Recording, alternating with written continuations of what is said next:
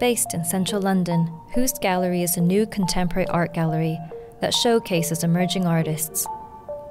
Since taking on a permanent space in October 2013, the gallery is currently featuring its fourth solo exhibition, Casting the Line, a collection of work from artist Howard Tangye. Right now we're showing the work of an artist called Howard Tangye. He's an extremely talented artist. He does beautiful life drawings, mixed media works on paper. We've got 30 works on show here from 1995 all the way up until just before Christmas 2013. And it really is kind of a reflection, I think, of Howard's work and how it's progressed, but also the subtleties in each individual work that he's done and all of the sitters and the people that he's known throughout his career. As well as being an artist, Howard has also been an influential force in fashion for decades. Currently head of women's wear design at Central St. Martin's, he has taught the likes of John Galliano and Stella McCartney. Throughout his time in fashion, Howard has kept up his own art practice and has had his drawings appear in fashion publications, including a book about John Galliano. Recently, Howard has published his own book, Within, and in 2012, London's V&A Museum selected 56 of Howard's artwork for their permanent collection. So how did Howard carve his path as an artist and a fashion figure? I've always been interested in the figure, and I was drawing people, portraits when I was quite young. And I was also interested in fashion, and I thought because at school we weren't really encouraged, boys weren't encouraged to do fine art, I thought maybe I could find some commercial way of using my drawings, and I thought fashion would be one of them.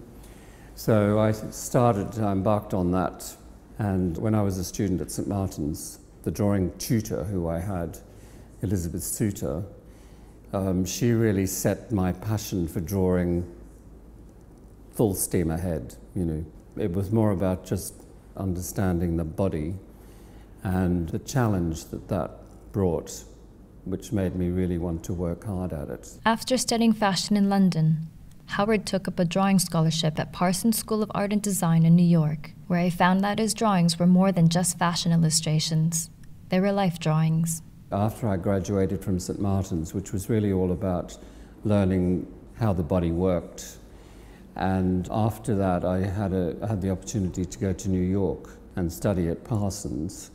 And I can remember distinctly one day I was on a bus and this beautiful black girl got on the bus, and she just moved in this most incredibly balletic way. It was almost like if she was moving in slow motion. And I can still feel it, like if I talk about it, it's kind of gives me a kind of a buzz. But it was about her individuality with all the other people on the bus. She just stood out. That's what I've been trying to capture with people I draw. There's always something that's individual to them. It's not just about their looks, it's the way they sit and move. It's a kind of persona and a feeling about them that I get. He is an artist, he's not a fashion illustrator, and we really wanted to represent that in the show. I think what's cool about the way that we curated the show is that all of the frames are different, all of the works are different, they're all in different paper. So he's got the Pergaminata, which is a beautiful handmade vellum paper, and the Fabriano, which is also handmade paper. And so we really wanted to mix it up, so different frames to reflect the different characters of the sitters. And I think hanging them this way, I imagine that they're all having conversations with each other and sneaking into each other's frames, and we wanted them to be having a dialogue kind of amongst themselves, which I think really reflects Howard and his relationship with the sitters themselves. Some pieces in this show are quite painterly, they're quite filled out, there's a lot of texture to them, and other works really are line drawings, and they're so simple, but they suggest so much. Colin McDowell, who's a renowned fashion journalist, he wrote the exhibition foreword for the show. He's given me the best line I've ever heard to describe Howard, which is he's a man who really knows when to stop.